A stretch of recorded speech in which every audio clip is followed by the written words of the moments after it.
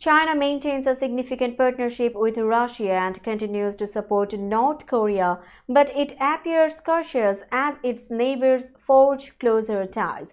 Last week, North Korean leader Kim Jong-un and Russian President Vladimir Putin signed a strategic partnership agreement, including a mutual defense pact, marking their closest relationship since the Cold War.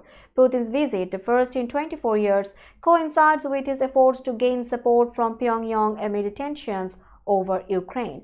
Reports suggest North Korea may receive military technology from Russia in exchange for munitions, potentially enhancing its nuclear and missile capabilities. Kim described the pact as an alliance, signaling to China, its main ally, that it has a strong ally in Moscow too. This move aims to grab China's attention and influence its policies on regional security. The Mutual Defense Treaty revives a Cold War-era agreement, underscoring North Korea and Russia's intent to support each other against aggression. This development prompts the US to bolster security ties with allies like South Korea and Japan, deepening concerns in Beijing about US military presence in the Asia-Pacific region.